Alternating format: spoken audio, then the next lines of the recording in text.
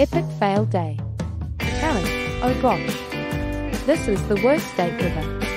I mean, I guess nothing could be worse than finding out that your boyfriend of 4 years is gay and leaving you for a man. Who would have thought that this would happen to gorgeous Taryn? I would have rather been sat on by an elephant. I mean, come on now. How could this happen? I actually thought that I was in love. I thought that his big news was going to be a proposal. How embarrassing.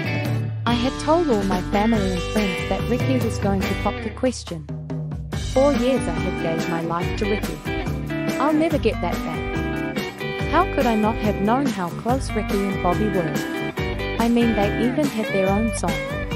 I thought it was weird, but I figured they were just like brothers. Boy, my mum really got a kick out of that. She used to always tease me about how I'm never going to get married because I'm too stubborn. Just when I thought I was going to prove her wrong, I find out that my man was in love with the man. And just when I thought my day couldn't get any worse, I found out that Bobby not only stole my man but my house too. He just so happened to own the place Ricky and I were living in, and it was by Taryn. Dang, what an epic fail day. Well, at least my friend Morgan was nice enough to take me in.